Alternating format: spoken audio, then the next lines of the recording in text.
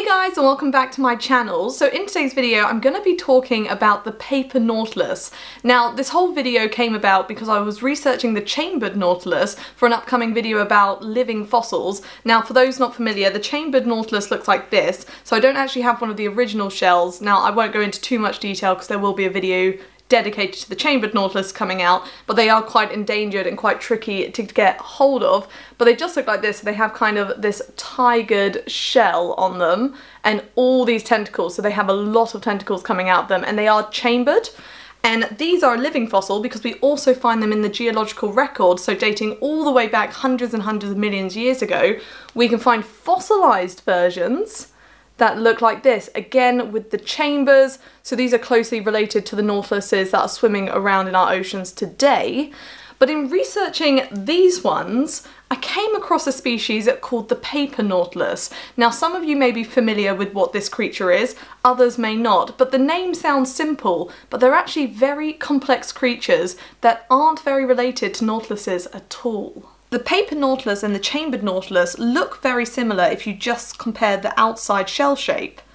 Now this is because they both belong to the Cephalopoda class. However, if we go inside these shells, the Paper Nautilus has no other chambers. It's a single chambered egg case, unlike the chambered Nautilus, which is a lot heavier shell and a lot denser, and if you actually cut it in half you can see all these chambers inside.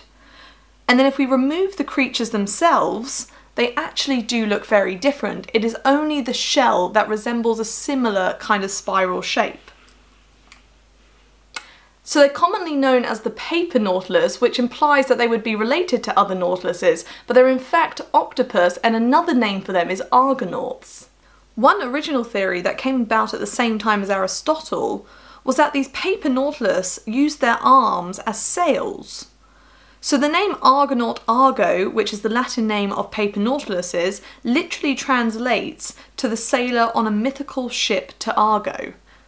Now they got this name because these octopus have these two arms that have this web-like feature that they believed would act as sails. So the theory was octopus would be like parasites and eat the original creature who lived in this lovely Paper Nautilus shell, and they would then sit in it and use their arms to travel the sea. So you can see from these interesting illustrations here that show with their arms up, catching the air and drifting amongst the oceans. So if we take a look at their shell, which isn't actually a shell at all, but I'll get to that in a moment, we can see that it almost resembles that of a prehistoric creature similar to ammonoids.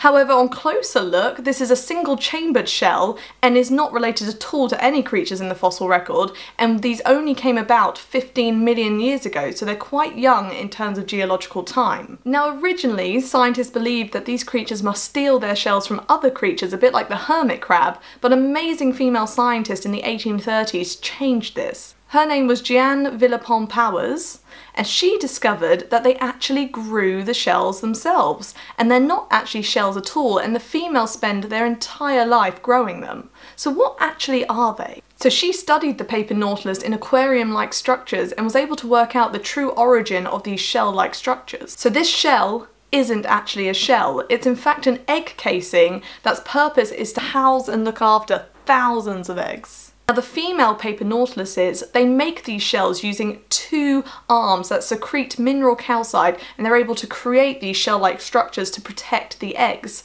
Now what's amazing about these arms is that they're also able to repair the shells. So scientists have done work where they've, had a damaged Paper Nautilus shell and they've watched the females repair the holes in it, either using just their own secretion of this mineral calcite or by using other bits of shell to almost patch the hole. Now it's only the females that create this shell-like structure, and the males are in fact 8 times smaller in size and come in at about 1 centimetre long, which is very, very tiny. So the Paper Nautilus shows something called sexual dimorphism, which means the male and the female look considerably different. Now, it always amuses me, sexual dimorphism, because I apply it to humans, and in the case of the Paper Nautilus, imagine if females were 8 times larger than men, and if we just put it into height, that means the females would be around 40 foot tall and the males would be 5 foot tall. And Just think about that for a moment, that there's species that exist and thrive with that sort of difference. I find it just so fascinating. So in the case of the Paper Nautilus, the males look like tiny little octopus, and they have 8 arms in total, one of which is a lot longer than the rest. Now this long arm serves a purpose, so it actually amputates itself through reproduction. So it'll insert itself into the female, and it's the end of it that contains the sperm, and it will then amputate it so it can swim away, because chances are a female of that size difference will likely see the male as food as well. So it has this long limb so that it's able to quickly escape after fertilization. Now with many species of octopus they can regrow limbs, but with Paper Nautilus this extra long limb doesn't regrow, so males only get 1 chance at reproduction. So Paper Nautilus live up to about a year, and the females spend the whole year building the egg casing and looking after the eggs until they hatch, and the males will fertilise them once, and then that is the end of their life cycle, if you like. That's their job done. So the mother will carry the eggs until they hatch in this egg sac, but it's not the only purpose of this shell-like structure. So the female can also use them for buoyancy, so they can put gas bubbles into them so that they can float in the water column.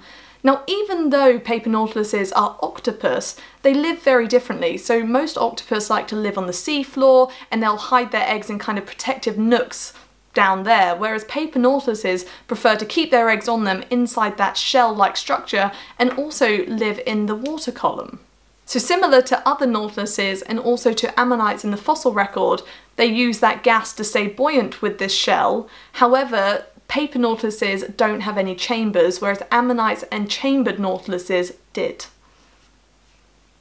To conclude, I thought I'd share some amazingly done comics by a guy called Rob Lang. Now I find these just hilarious, especially after you've learnt a few facts. They're just so well done and so amusing, so I thought you guys would appreciate seeing the sexual dimorphism put into comic form. And I'll also link down below some of my references and resources that I used to put this video together, along with Rob Lang's comics, of course, if you would like to check out any of his other ones.